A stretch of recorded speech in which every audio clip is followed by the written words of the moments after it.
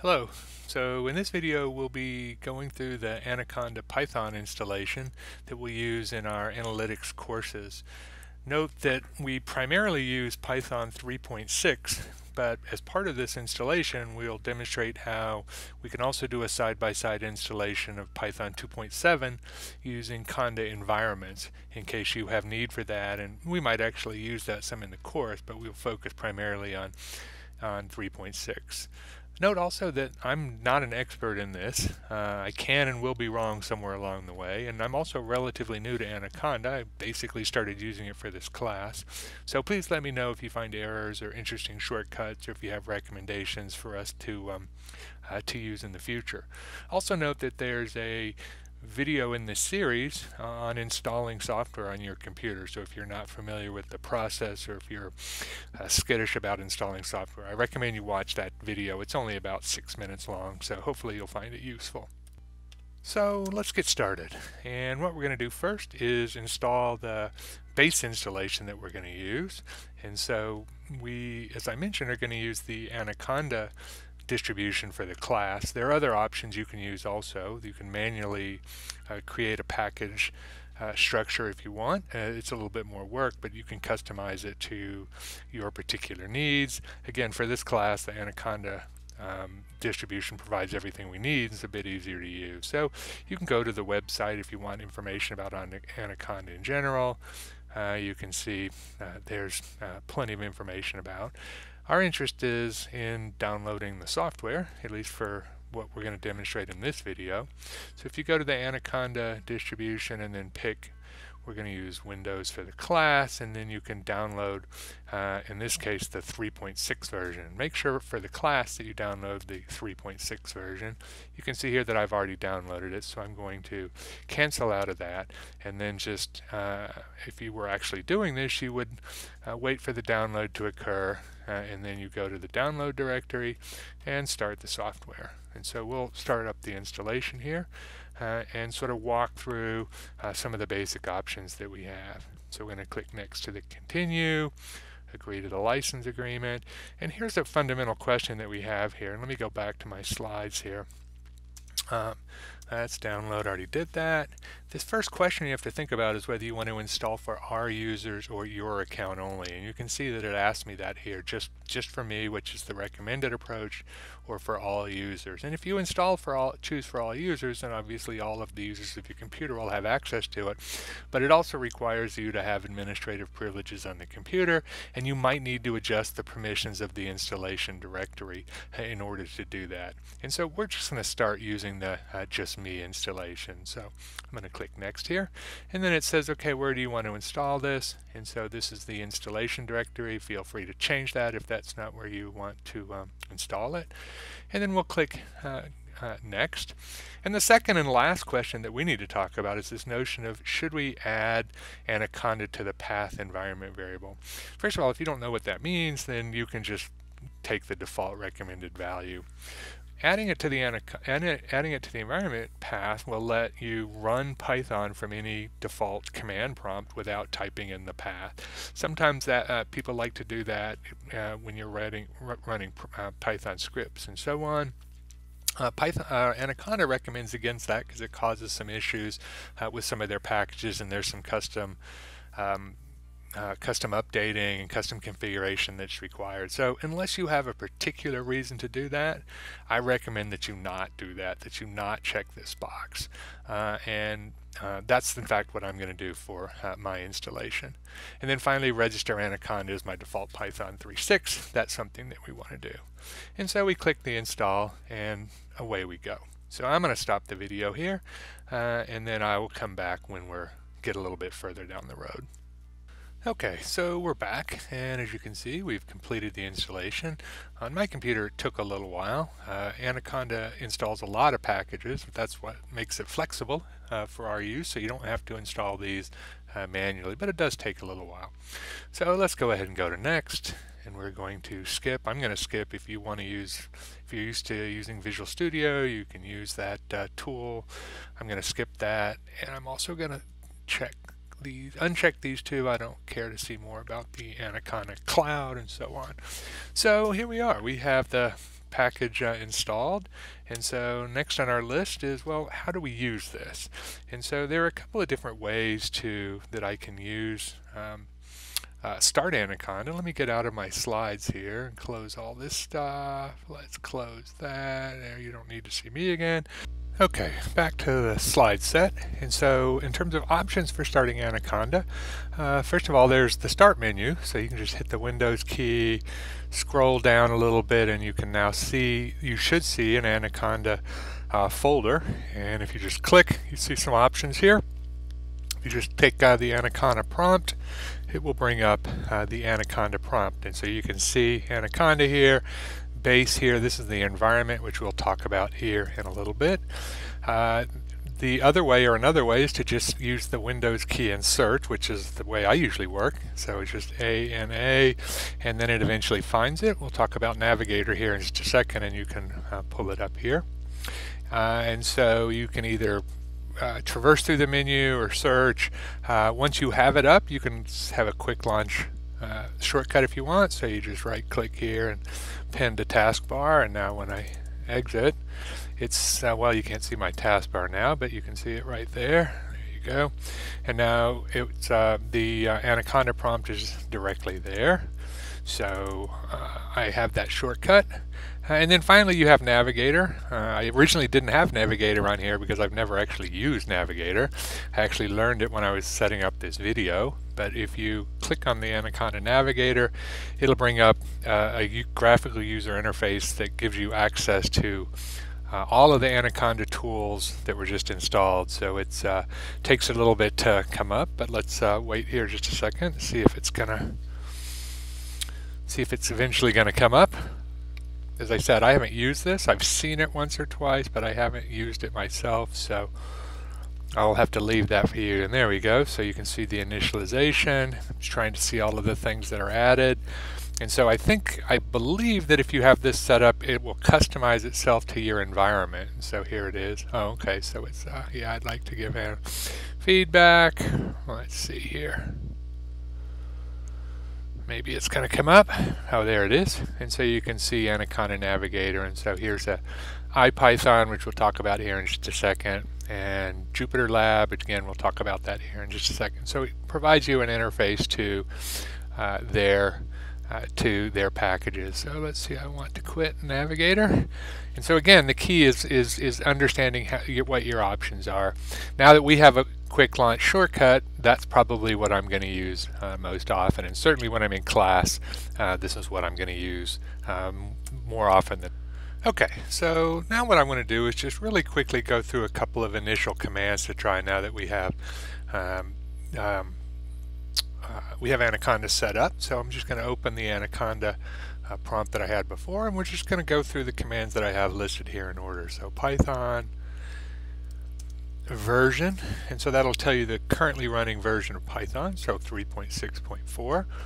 You can see if we open the Python prompt, the interactive mode as usual, just type Python and there's our 3 carets that is normal. So I can import numpy as np, and so you can see that these packages that we're using are part of the standard Anaconda install, and if you had installed the base Python and wanted to add packages manually, you'd have to install all of these. So we can import scipy as sp, import matplotlib,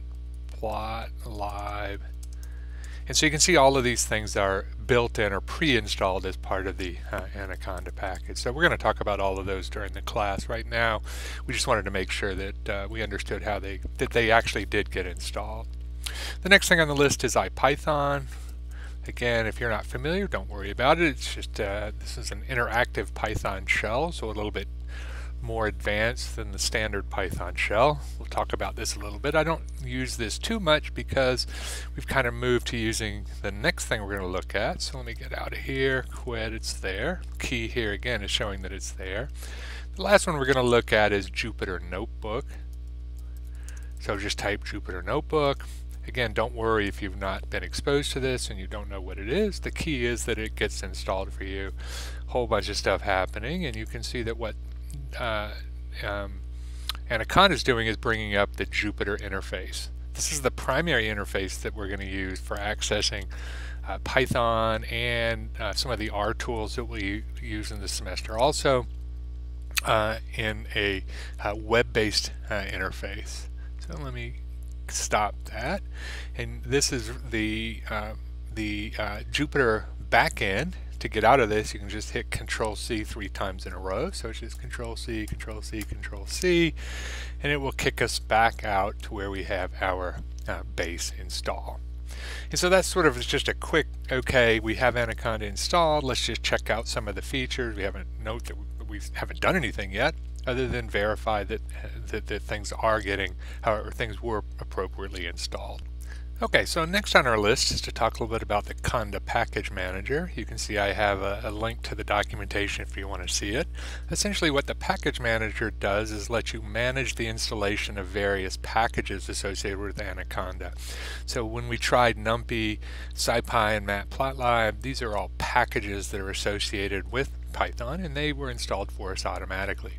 We can use the Conda Package Manager to update packages or to add new packages, delete packages, and so on. In particular, the one package that we are going to use, or one of the packages we're going to use in this class that is not part of the standard Anaconda install, is the MySQL Python connector. So you can install that using the Conda Package Manager simply by issuing this command, conda install mysql-connector-python from an Anaconda prompt. So let me grab one of those. So here we are. Here's the Anaconda prompt that we had before. And I'm simply going to say conda install MySQL connector Python. And if I typed it all correctly, you're going to see it's solving the environment. So it's going to check and see whether this package is already installed, and if not, how does it find it. Note that you need to be connected to the internet to make this happen. I also got this message saying I need to update Conda, which you should do at your convenience. So just conda update -n base conda will update the Conda package. Comes up and tells me when you're using the package manager, okay, I found it. Is this what you want? Yes or no? And I'm just going to hit enter for yes. Downloads it. Again, you have to have an internet connection, and you can see that it is now part of the part of my Anaconda package. So if okay, sorry about that little mistake. I had to restart. So we had just installed the MySQL package, and so start Python interpreter, and I'm going to import MySQL, and so you can see that it successfully imported the MySQL package. Again, if you're not familiar with what I'm doing, don't worry about it. We're going to go over it in class. This is just for the people who already know Python, you can see. Otherwise, you should just type as I have it instructed here and observe what happens. Okay, and so that Conda package manager will let you install other packages, and we will do that undoubtedly through the semester. If there are packages that you already know you want to use, feel free to go ahead and install those in your distribution. The last thing that we're going to cover in this video is so-called environments that are supported by Conda. And so there's a guide, or the documentation, which will describe exactly what an environment is and how it works and how to do the management of the environment. So what we're going to do right now, though, I'm just going to take a quick look at this, and you can go back and look at your convenience for more details. But the goal for our class, as I said, we're going to focus primarily on Python 3.6, but I wanted to demonstrate how to install Python 2.7 so that you can run in a side-by-side environment in case there are things that you already have in Python 2.7 or something you want to experiment with. And so what we're going to do is I'm going to just grab an Anaconda prompt here. I guess I don't have one open, so let's just open one. There's my shortcut, and just go through some of these commands here. So we'll do conda environment env list, and this lists the currently installed environments. And so since we just installed Anaconda, we only have the base environment. And so right here you can see the word base. This is the name of our environment, and that's what the base represents right here. And so this prompt tells me that I am in the base environment. So in order to create a Python 2.7 environment, we need to issue the following conda commands. We're just going to do conda create -n py27 python equal 2.7, And note that this py27 is just a name that I chose. So this is going to create a new environment. In addition to base, I will now have py27, and it's going to install Python in that environment, version 2.7 from Anaconda. And so if I then hit enter, assuming I typed it correctly, again, it's going to go look a bit in the environment. Hopefully it's going to find it, or find that I don't have it and I typed everything correctly. Let's give it a second here. Okay, so I actually stopped the video. For those of you following along on your computer, you will note that this actually took a little bit longer than I thought. And so it went through and said, okay, well, if you want to install Python 2.7 with the standard Anaconda, these are all the things that are going to be installed. So you can see these are all the packages that were actually installed when we did the initial base installation. Environments are separate. So we have a 3.6 with all of these packages, and now we're going to end up with a 2.7. Ask me if I want to proceed. I will say yes. And at this point again, I'll stop the video because it's going to take a little while to complete the installation. Okay, so we're back, and you can see that we finished up here. For those of you Python users, you can scroll back through and see some of the standard libraries, NumPy, JSON schema. Let's see what other ones we're going to use here over the semester. There are a whole bunch of them. Matplotlib, you can see there, TickleTK, all of those things. So anyway, we'll use some of those over the semester. Again, no problem if you haven't seen those before. And now we have a new environment, and you can actually see the instructions to activate, which I also have listed over here on the slide. So let's just go through this, and let's just do the list first. And say conda env list. So whereas before we had the base, which we saw, now we have our py27 that we just created. So if I want to activate that, I can simply use the activate command. Activate py27. And so now we have an Anaconda environment with py27. And so now this is the environment that has Python version 2.7. And so I open up Python, and you can see the 2.7 there. I can also do, oops, I meant to do Python version. There we go.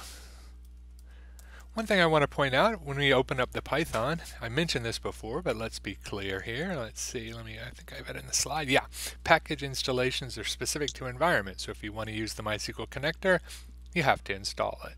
So if I were to go in my 2.7 and say import MySQL, it's going to say no such package. And so we have to go through, let's see, that install right here. I have to do the conda install in the new environment if I want to use it from within this new environment. The other thing to keep in mind is we've activated 2.7. We want to use deactivate so that we can deactivate the environment. So we deactivate, and now we're back to the baseline environment. And so now we have, through the package, we have two side-by-side installations. We have Python 3.6 and we have Python 2.7, and those environments you can set those up differently. You can add packages, basically interact with those completely independently. And so again, what we did in this video is just go through the basic install. There is a lot more material available on the Anaconda website and on the Conda website for the package manager and for the install, and so you can customize the install and all of that. What I went through in this video is really just the most simplistic, follow all the defaults installation, which in fact is what we're going to use in the class this semester and next semester also.